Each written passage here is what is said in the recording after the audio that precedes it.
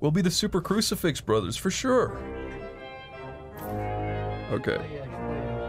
I think you're set on bullets. Okay, well, did you know how pipe organs work? No. I actually don't. The people playing, they have to smoke a pipe while they play, or their creative juices won't flow. Lie. No, that's true. That's true.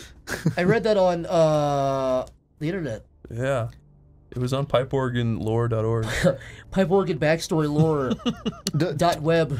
Didn't old pipe organs, or maybe all pipe organs, do they have any sort of like water component to them? No, the real way they work, because I looked at this recently. Isn't there like steam involved? Yeah, so a little bit. So basically, there's like a steam mechanism. It goes up to the top, but at the bottom, beneath. Generally, this is the old way, not the new way. But the old way was you'd have the steam thing, but on the bottom you'd have a bunch of fat guys blowing air. So that's what was causing all the music to come out. For a second, I thought I was going to learn something. Fat guys blowing air. Fat guys blowing air through tubes underneath the ground. You shouldn't say stuff like that. Now, who the hell is that?